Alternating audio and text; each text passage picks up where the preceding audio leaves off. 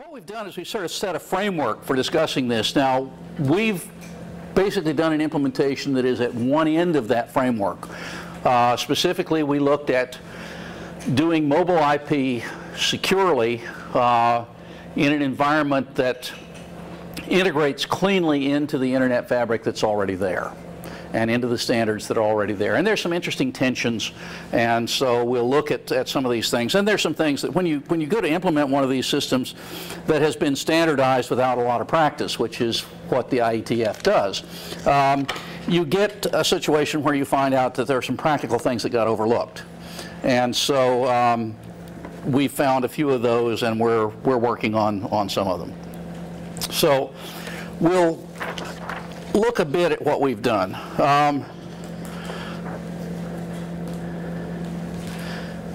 So what we did was we combined the mobile IP IPsec network work that's been done out of the Internet Engineering Task Force with the Waveland wireless LAN, focusing on issues of security of the information that is transmitted over the network and the survivability of the system.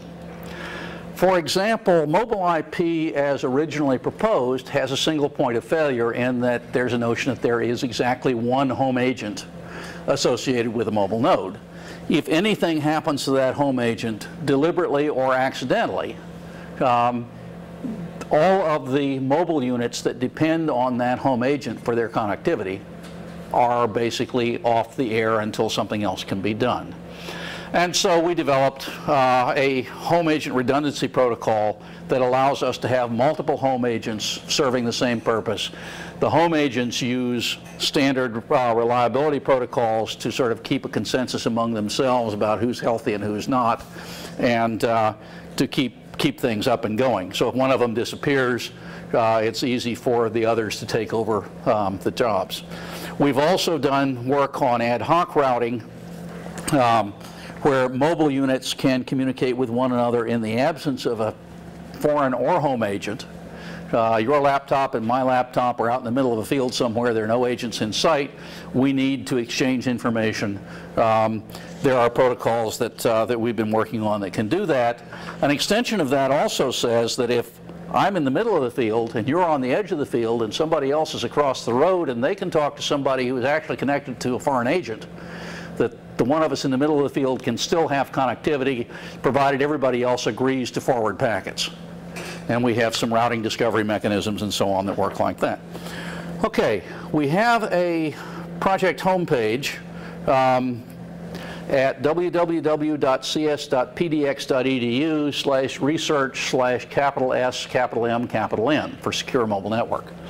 And at that point you can find our code distribution, our technical reports, and a number of other related items. And so if you want to follow up on this, or you want to get this and experiment with it or whatever, that's the starting point. The portion of the code that deals with cryptography is, of course, export controlled, and that is on a different site at MIT, and the directions for getting that and answering all their questions and so on are dealt with from our site. This is work that's been done by a number of people, many of whom are no longer associated with the project for one reason or another. Jim Binkley and myself are the PIs on this.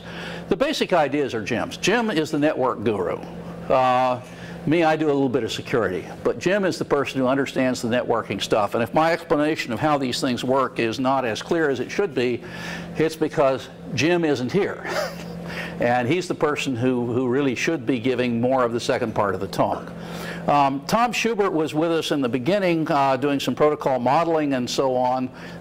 He's now doing chip verification at Intel.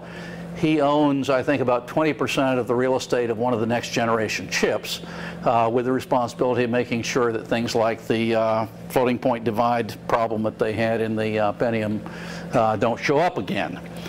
He's also making a lot more money than he made at PSU doing that on it. Sarah Mokas is our resident cryptographer, currently on the PSU faculty.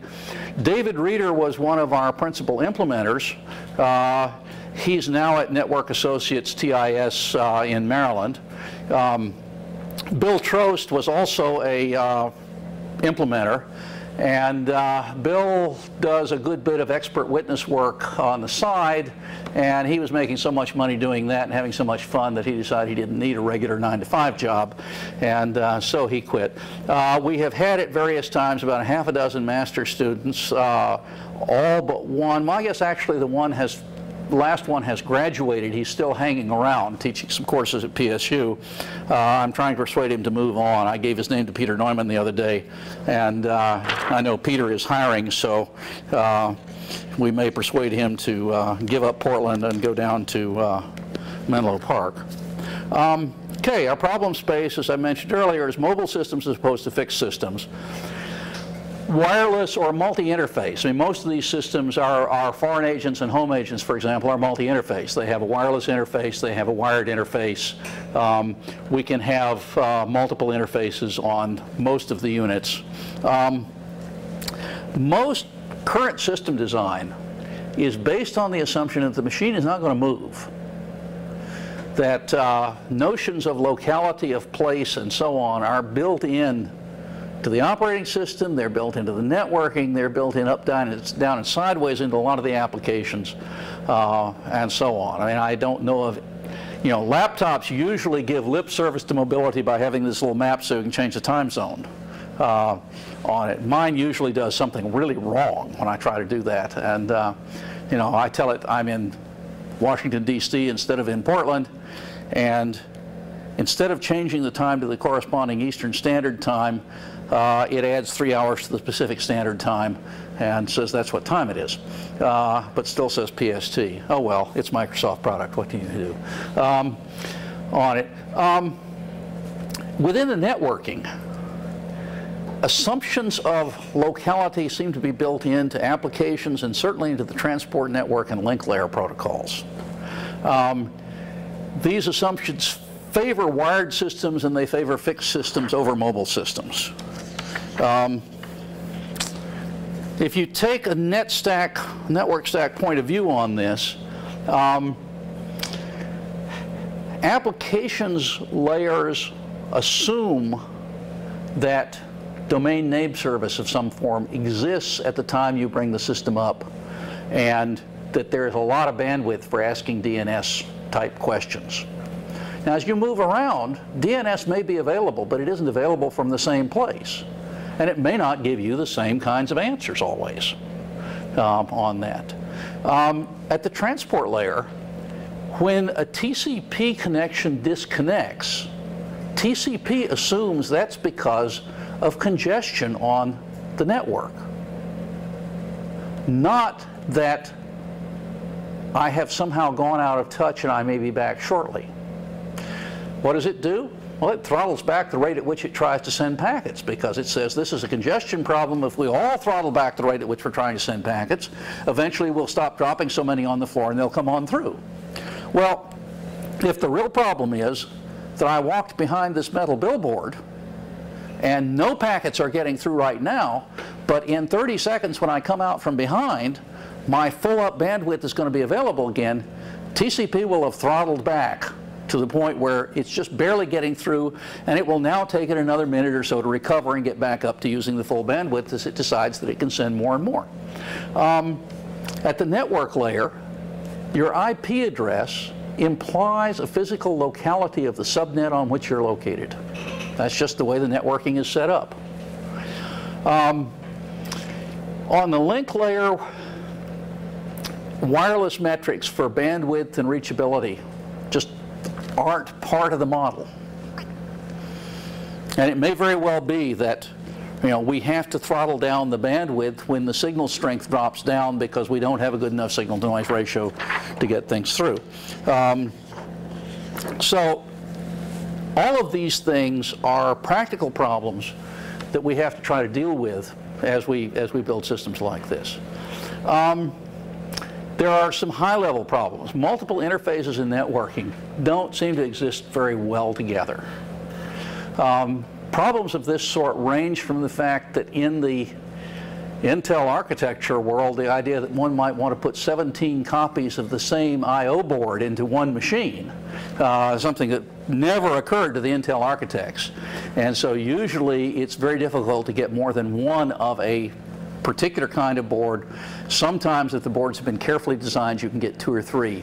But it's hard to get more than that into one machine because the I/O structure and the interrupt structure and the addressing structure for memory input and so on just was never set up to deal with that kind of a problem. Another Ethernet card, you've already got an Ethernet card in there. Nobody needs more than one. Even people who build firewalls where you really do want to have that physical Ethernet and that physical Ethernet with the machine in between have problems on some implementations of those architectures. So, assumption that you don't change the interfaces or the IP addresses is built into these systems a lot. Take your Windows 95 or Windows NT laptop and try moving it around and see how much reconfiguration you have to do to change from a situation in which you've been given a fixed address at one location to a situation in which you've been given a fixed address at another location to a situation where you're getting an address by DHCP. It'll do all of those. But you have to manually reconfigure the system every time you do one of those things. There's no way to save the thing and say, when I'm at Portland State, my IP address is 192.something.something.something. When I'm visiting at the Naval Postgraduate School, it's 207.something.something.something.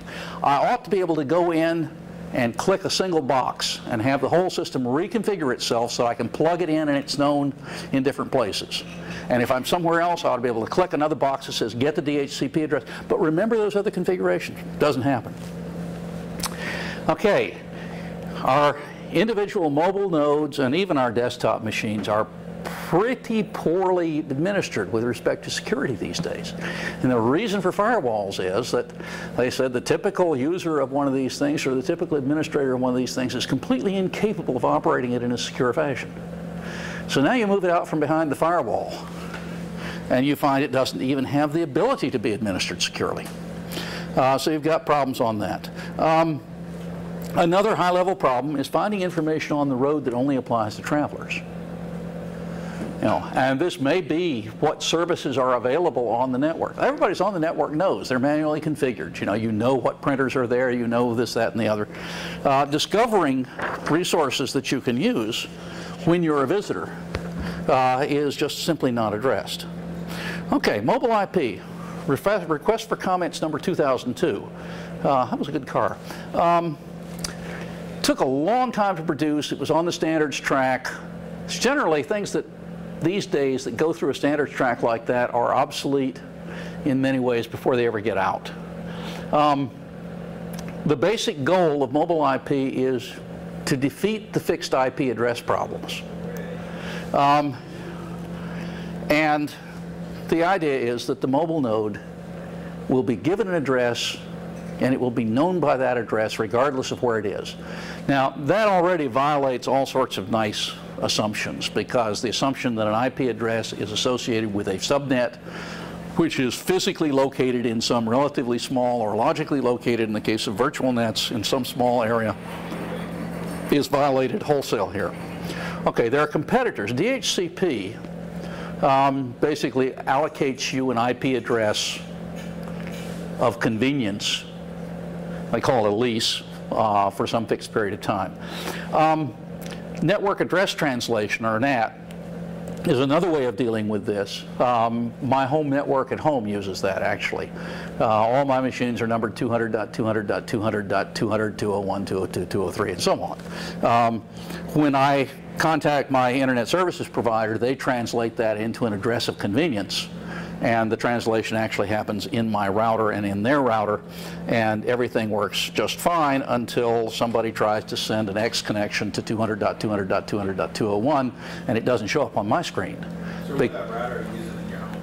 I have an Ascend P75, part of an ISDN connection.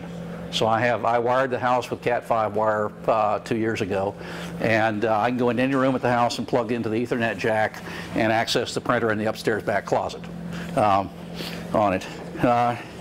It's good for stiff muscles and scratch fingers and all sorts of things doing that wiring. It's an old house.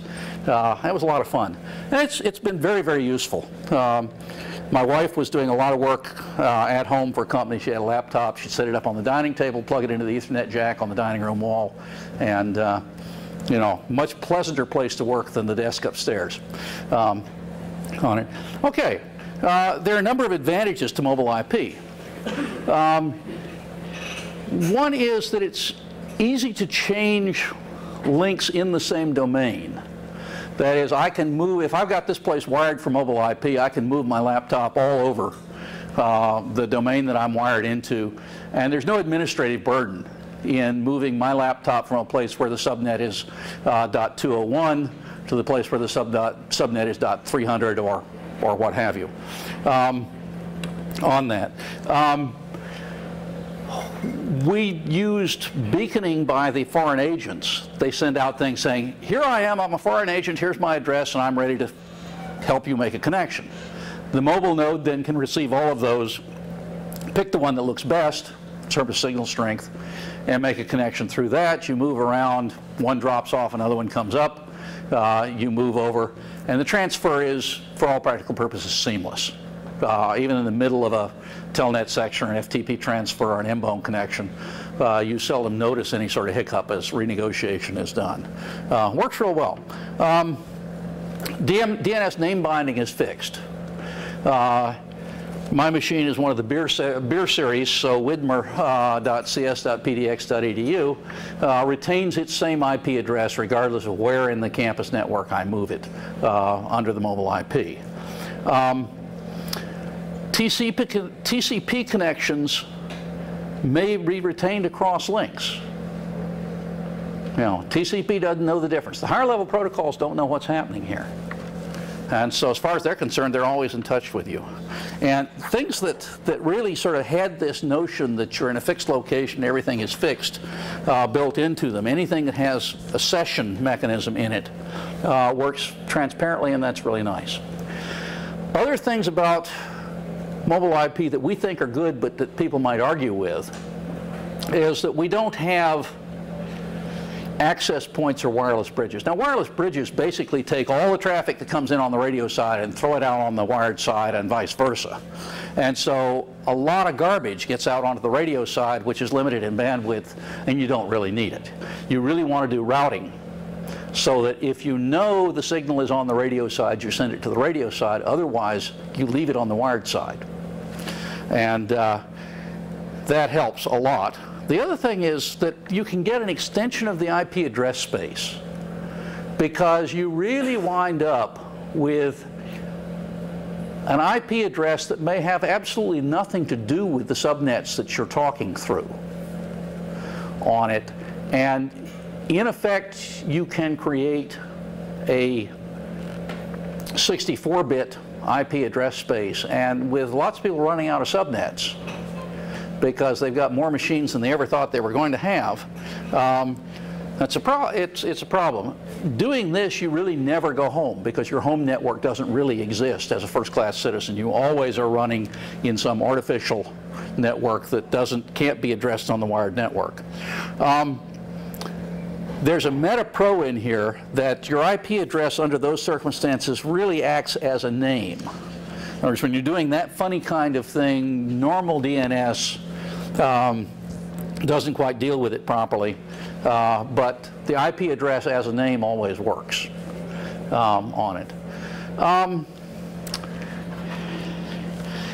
Internal gateway protocols and external gateway protocols across domains have some security problems when you're using mobile IP. And then people say, yeah, but isn't DHCP a lot cooler? You know, I mean, here you've got this idea, you get an IP address whenever you need it and so on. There's slightly different problems. I mean, DHCP doesn't preserve an IP address, and if it's important for somebody to be able to find you by name, DHCP doesn't really support this on it. You can make a case that mobile nodes really need to be able to do both. And in fact, we have some DHCP-based implementation of mobile IP, where the mobile node acts as its own foreign agent by getting a DHCP address in the visited domain. There are also cases, and the security management aspects of them are something that we haven't completely come to grips with, but it may very well be the case that I am here working with Brett. I need my IP address on my box in order to be a first-class citizen on my home network while I'm here for other purposes. But I also need to access the printer down the hall. And I may need to access that part of the shared file system that I'm allowed to access for the work that we're doing jointly together. And so for that purpose, having an IP address of convenience here that is known here to be local and that allows me certain privileges here is also useful. And there isn't anything about mobile IP that precludes having that second IP address if you can convince the operating system that it's all right for one machine to have two IP addresses simultaneously. In the Unix world, we don't have any trouble with this, but believe me, the Microsoft world does not like this idea on it. But then, despite the existence of laptops for quite a few years, they don't like mobility. Yes? Something you might want to add to the con list is if somebody can hack your home domain database, they know where you are. Possibly. And one of the questions that we have is this good, bad, or indifferent? And this is a capital P policy question. If you don't want people to know that you are not at home, then determining that you are using mobile IP may cause a problem, or it may not. You can do it in such a way that if they hack the home agent, they can discover that you are away. But remember, the home agent is inside your allegedly protected home domain. And so if your external protections work, then it may not be obvious, except in terms of latencies, that you are not sitting right there, that your packets are in fact coming from halfway around the world.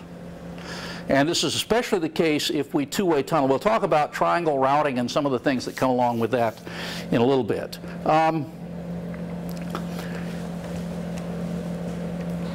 Mobile IP is sort of a fundamental attack on the IP subnet model.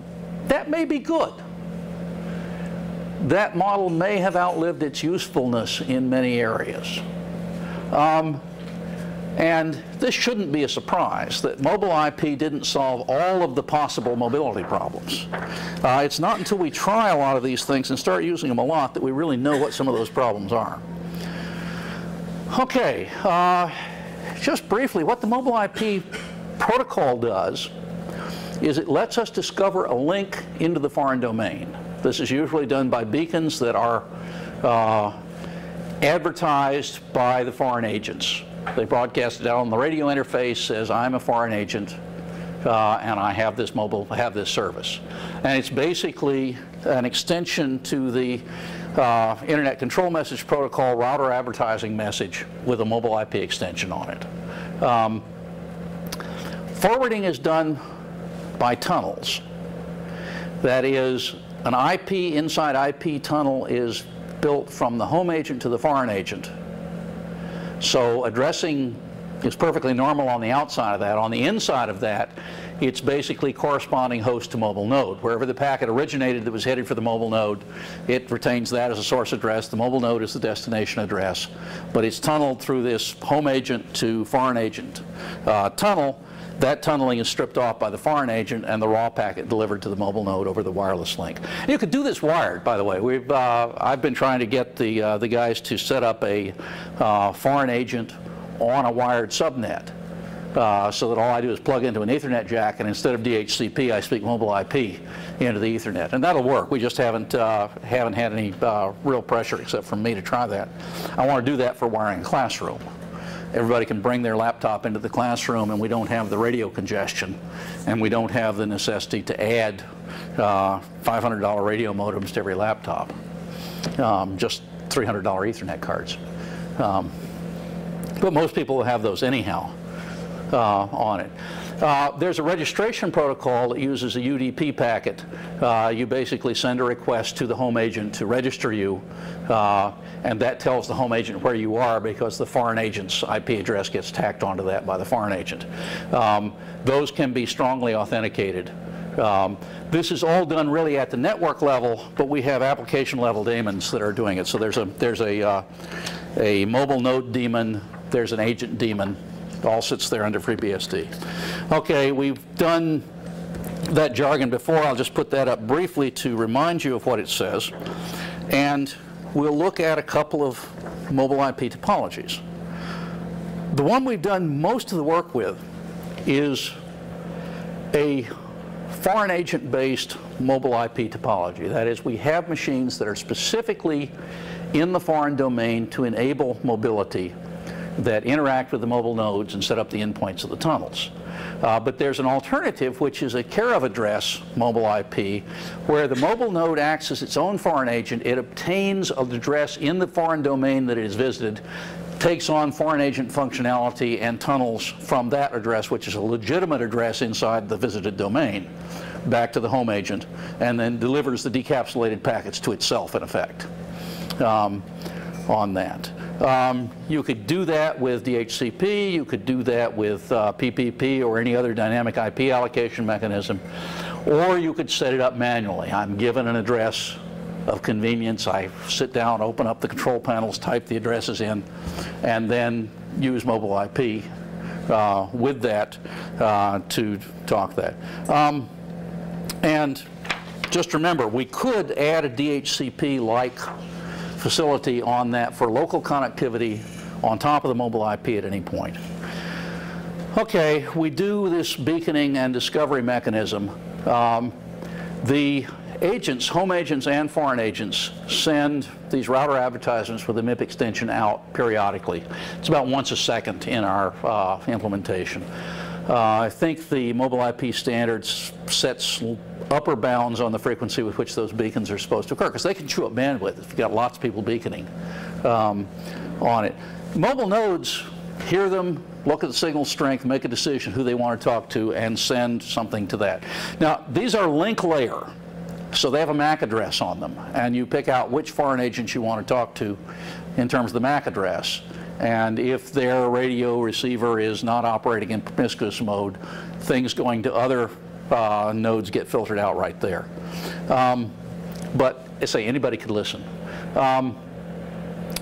Mobile nodes can also send out a solicitation message. Is there a foreign agent around here who's willing to carry traffic for me?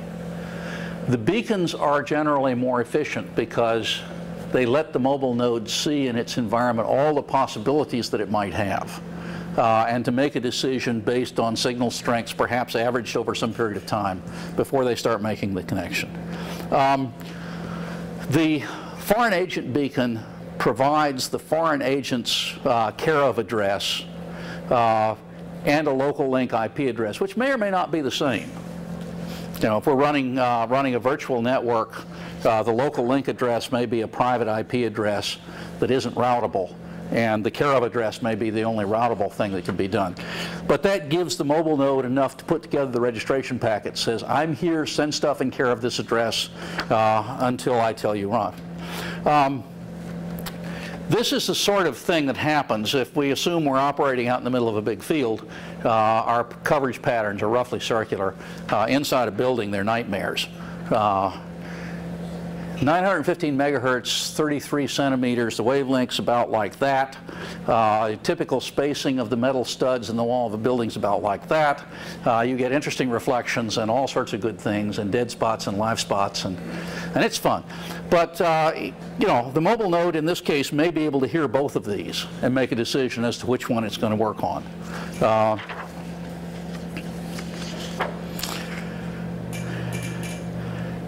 We don't really need to go through the whole registration sequence. We ought to note that we can authenticate, and as I mentioned, the fact that there is a one-to-one relationship between a given mobile node and its home agent means that the administrative details of setting up a public key pair or a pair of private keys for registration or what have you is very straightforward, and it scales nicely.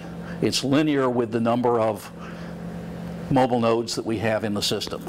It's not something that grows exponentially or any other nasty thing like that. And it's relatively insignificant compared to assigning the IP address. So it's certainly not a major burden in doing this. Okay, if we have a mobile node operating at home, it talks with the home agent. And it's simply a matter of it sends a registration or a deregistration mechanism message and gets an acknowledgement, and the packets, once it's registered, go into the wired infrastructure, and away we go. If it's at a foreign agent, things are a little bit different. The mobile node sends the message to the foreign agent, which sends the message to the home agent, which acknowledges it. The registration usually has a time period on it. It can be extended and re-registered and things like that. And the foreign agent acts as an application gateway to forward that packet registration. The mobile node says in that packet, here I am, send everything that's destined for me, care of this address until further notice.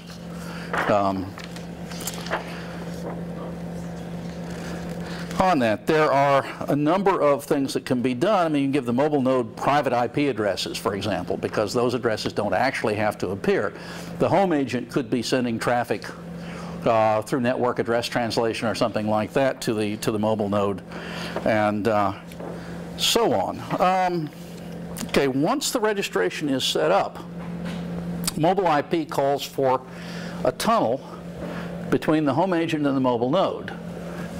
The corresponding host, X, is trying to send information to the mobile node, sends the packets with the mobile node's real IP address on them.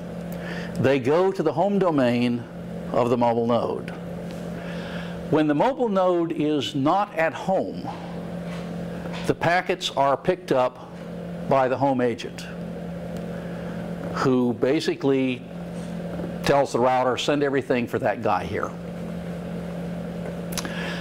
The home agent, when the foreign agent is registered, then creates an IP-IP tunnel to the foreign agent's care of address. The foreign agent then sends the package onto the mobile node. So the tunnel looks like this. We've got the IP datagram, which is what the corresponding host was really sending, and we've got the header that says this is coming from X and it's going to the mobile node.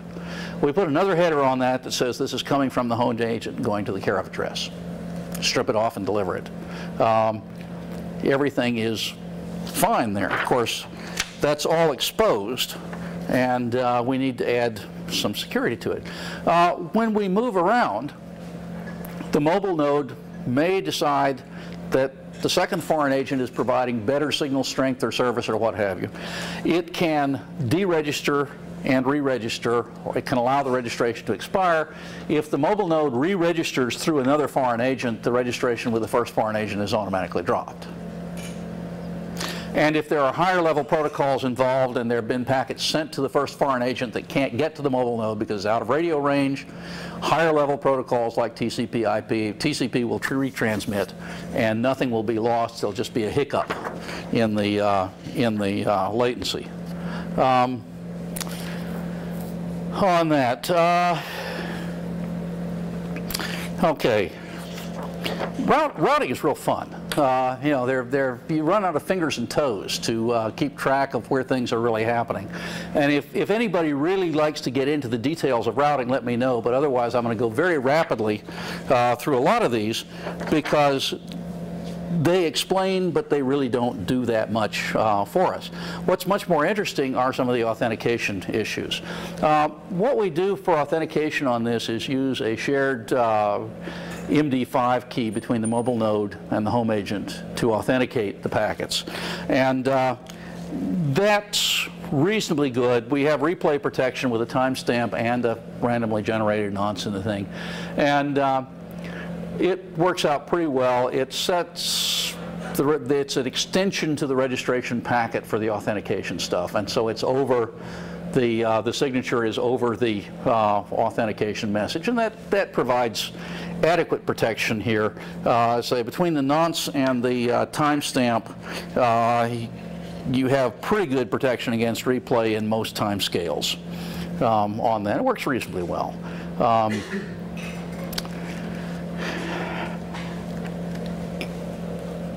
You can have, if you're visiting externally, you may very well want to have DHCP requirements so that the mobile nodes can have local address if they need local things. But there are security problems. When you're on the road and moving rapidly, you need foreign agent beaconing to do the handoffs quickly, because there isn't time to send out a discovery message from the mobile node that says, is there anybody out there who can handle the traffic, and wait for some period of time for the responses and then do the handoff.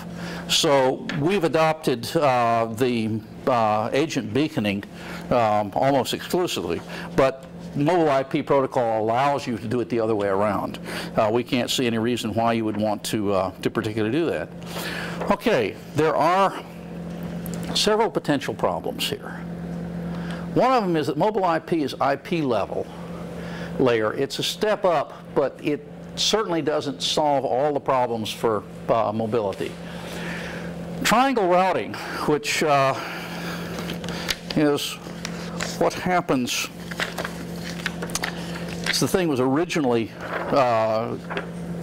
considered is that the corresponding host would send to the home agent, would send to the foreign agent, which would send to the mobile node, and then the idea was the mobile node would put its own IP address and send it right back to the corresponding host. Well, say a lot of border routers don't like that. Those packets get dropped on the floor. So in fact, what has to happen is that you have to establish a tunnel from the foreign agent / mobile node back to the home agent, who then detunnels it and sends it back to the corresponding host. Now that will go a long way towards hiding the fact that you are not at home. But it means that if the corresponding host was in this room, my packets would travel to Portland and back in both directions. So it has a problem of about doubling the routing effort, and that's a problem.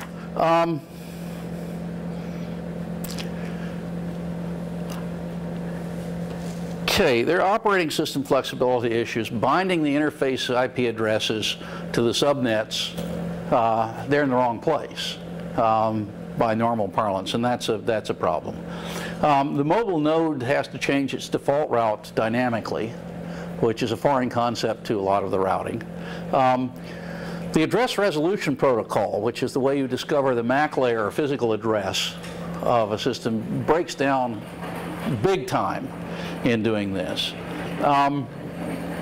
So we do tunnel out and tunnel in to avoid border router problems and the problems of packets showing up in the wrong place with the wrong addresses on them. And the home agent, say, is a single point of failure. Security issues, wireless links may be deemed less secure than wired ones, perhaps unacceptably so. And there are also tempest issues. Most of these machines make pretty good transmitters on their own, and you can often figure out what they're doing just from those signatures, even if we haven't hooked them up to a radio modem. So if we're using wireless within our own enterprise, we still may have those kinds of problems. Outside the enterprise, when we're visiting, the laptop and owner abroad really have left behind any protections that their enterprise's firewalls might have provided them, and this is not good. The enterprise probably needs to have a separate subnet for visitors that is somehow walled off from the rest of the enterprise, just to keep visitors from being able to launch attacks from inside. And the policy must evolve. I mean, lots of institutions simply have just say no as their policy for visitors with computers. I'm no longer told most places I can't bring the thing into the building. That's gotten almost impossible to enforce.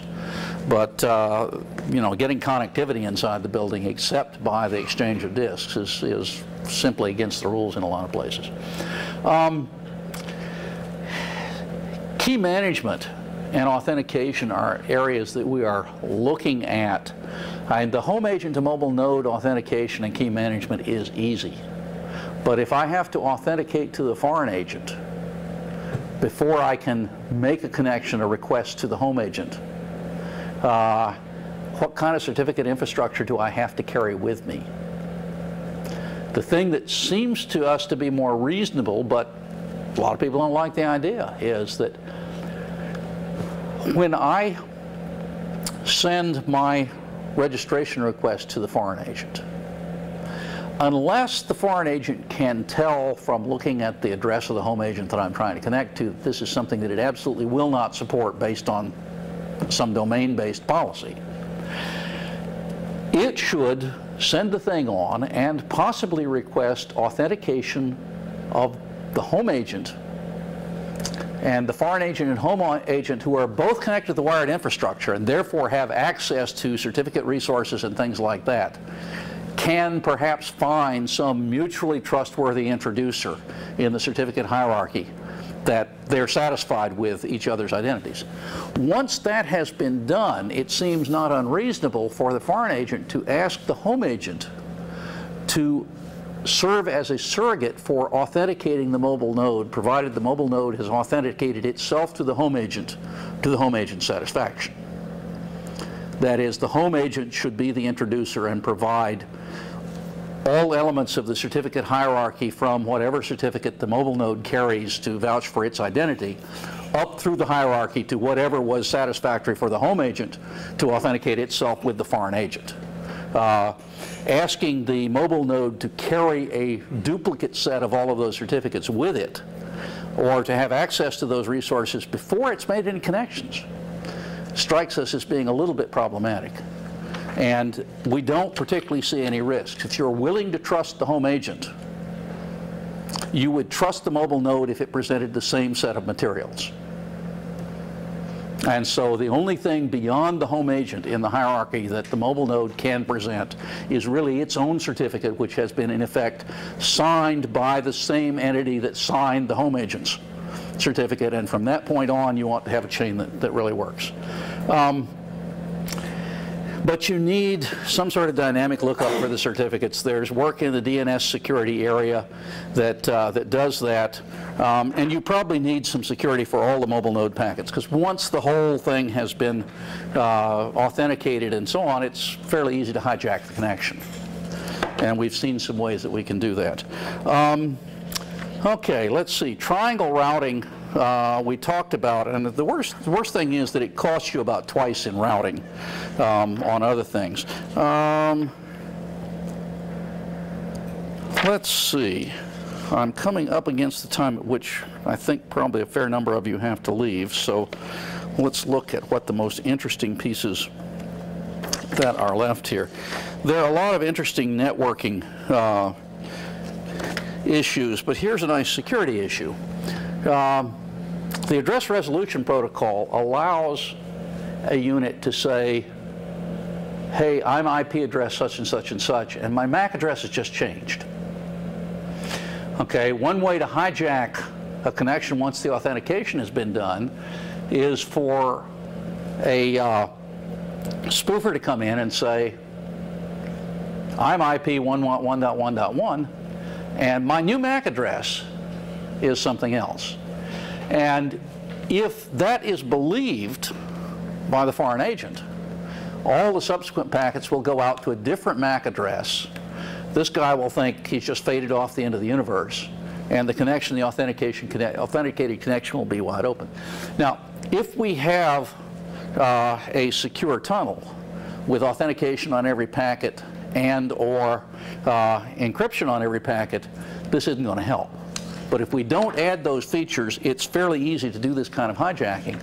And given that the strongest radio signal usually wins in a lot of these things, it may be easy for the hijacker to be in the right position as the mobile node fades out to say, whoops, I just changed my MAC address. Here I am, stronger than ever. And until the mobile node re-registers through another foreign agent, those packets will keep on coming on it.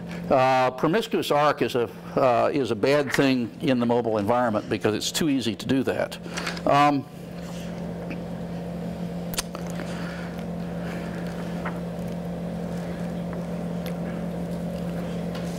Okay. If we add IP security and authenticate and or encrypt the payloads of the packets, we can protect all of the traffic on the mobile links. And we have the mechanisms in our system for doing this. But when we start talking about authentication of agents, we have some scalability problems, and we're working with those on them, but it's an area in which everybody is doing a lot of work, and we don't have any magic answers. We had hoped that we would pick up somebody's key management stuff and just transplant it into our system, and nobody has come along with a suitable candidate for this.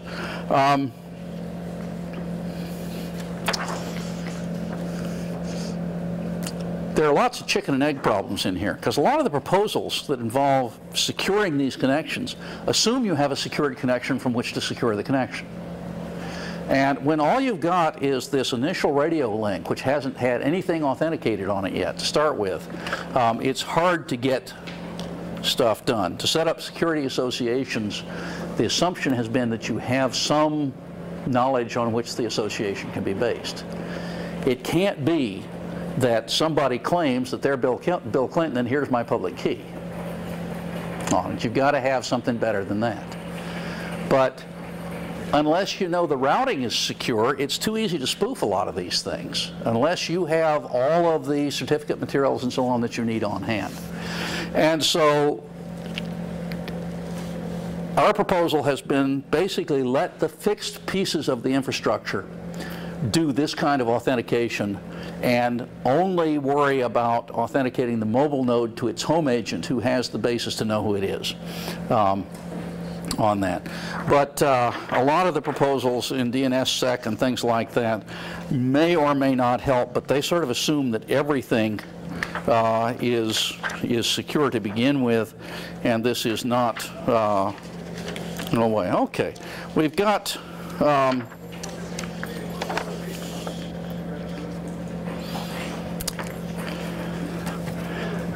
this is one of our displays. These are 4 of our machines, and this is typical sort of thing you see wandering around the building. Guinness happens to be the machine that is the closest or has the best signal strength on this particular display of the nodes. Prince, Dreadnought, and Defense are other foreign agents. And so this would be the logical agent to connect to. Now, a few minutes later, we might have wandered down the hall and Prince might have come up and Guinness gone down. The system will automatically transfer over, make a new registration. Packets will be, the home agent will be contacted and new packets will be sent. Everything goes over. It's basically a heuristic. We go with the best signal strength over a period of, say, 10 seconds to cut out real short-term fades and things like that. And once we make a change, we try to stick with it until the signal drops below a threshold where it looks like it's headed on down, and we're going to lose it. We try not to bounce around, because bouncing around means re-registration, and that's a major problem. And we try a foreign agent, and if we don't get an ACK back from, we mark that one as bad and go on and try others. From a practical standpoint, it has worked really well on it. We've done an ad hoc routing protocol that has mobile nodes acting as routers so that we can get connectivity even when a mobile node can't directly reach a foreign agent or a home agent. And it works pretty well with a limited number of agents. It's not clear if we had lots and lots and lots of choices whether it would pick a fairly optimum one. And an interesting problem to deal with it is can you do things like minimum energy routing? You know, these laptops or mobile nodes have limited power resources. And so it may be that a 4-hop or 5-hop connection uses less energy on somebody's transmitter, or sends fewer packets through the guy whose batteries are nearly dead, or whatever. And we don't know of anybody who's got a good solution to those kinds of problems. So we've done a home agency redundancy protocol that has multiple home agents, and we have that now up and running, and that works out fairly well. It looks sort of like this, that we'd like to have the home agents on the same wireless subnet, but possibly on different wired subnets, certainly far enough apart so loss of one power circuit or one piece of Ethernet cable or what have you wouldn't take out the whole thing. And that's experimentally working reasonably well. I've also wanted to look at what happens with foreign agent redundancy, where you send the packets to multiple foreign agents when signal-to-noise ratios drop down to the marginal level, in the hope that at least one of them will get through and the higher-level protocols will sort out the duplicate deliveries. We haven't experimented with that, but we can. In the policy area, we need ways that mobile nodes can dynamically take an appropriate policy with them on the road and enforce it with respect to what kinds of connections they're going to permit, what features they're going to provide, what services they're going to provide, and so on. Say there are issues of scalability and keys and policy negotiations. We really would like to look at richer data and connectivity environments for the on-the-road types. Can we support infrared and wireless and wired and so on, all out of the same platform, so that we can get connectivity in a number of different varieties of environments. The issues of loading and throughput in the wireless environment are a problem. And multicast really isn't nicely supported by mobile IP, and that's an area where we think we probably have some work to do. And then in general, ad hoc wire routing in environments that are mixed mobile nodes and fixed nodes, of finding a way to get through under various kinds of constraints. Okay, any questions? I'll be glad to answer. Otherwise, thank you very much. And anybody who needs to